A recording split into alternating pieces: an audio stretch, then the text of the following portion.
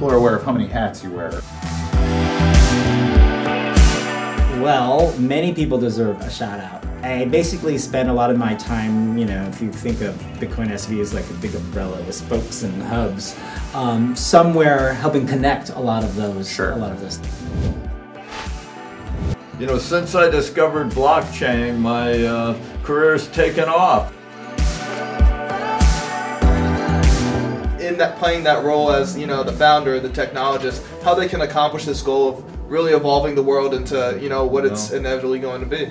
Information is unexpected bits. It's surprisal, and you need to have technologies that can deal with surprise